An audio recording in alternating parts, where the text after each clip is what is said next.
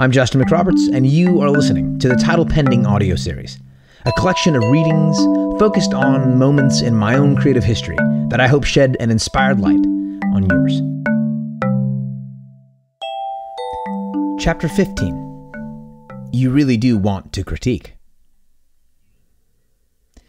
The most unsatisfying critical exchanges I've had are with folks who, in response to an honest request for critical feedback, respond with niceness. "This is great, man. Sounds good. Love it." Now, there's nothing wrong with being encouraging. I want to know that what I've made is good. But I think thoughtful critique actually accomplishes that as well. If I offer you suggestions on how to make a piece of yours better, it's because I see something about your existing work that's worth taking the time to explore, expose, and build on. I want the lesser bits of your piece to get right or get lost so that it's better. Here is something true. It's easy to find folks who are willing to share their tastes and opinions about art. But finding or being someone who can offer actual critique, the kind that helps artists improve, is considerably more difficult. If you've got such persons in your life, count yourself lucky and blessed, because you and I, if we were to call ourselves artists, need people like that. If you don't have such voices in your process, you'll have to ask for honest critique. I'd be willing to bet the people around you won't freely offer it. Instead, they'll assume you want them to be nice. If all you get is niceness, you're not going to grow. In the same way, if all you give is niceness, you might just be hindering someone else's creative process. When you're asked for your honest opinion on someone's work, give it.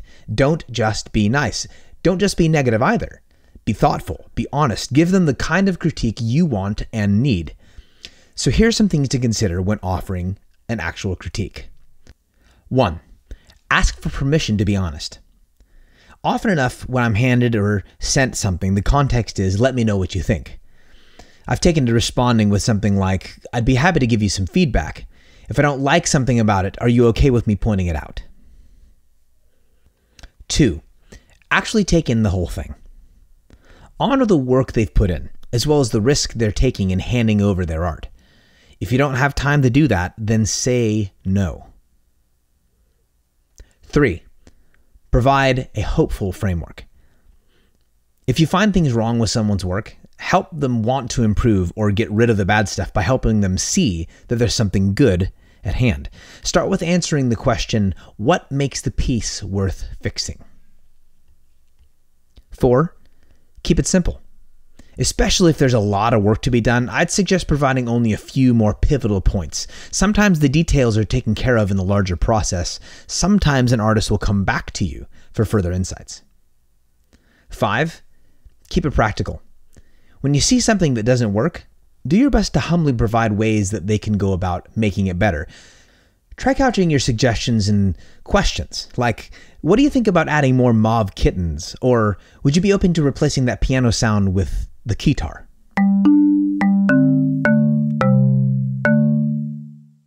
Thank you for listening to this episode of the Title Pending audio series.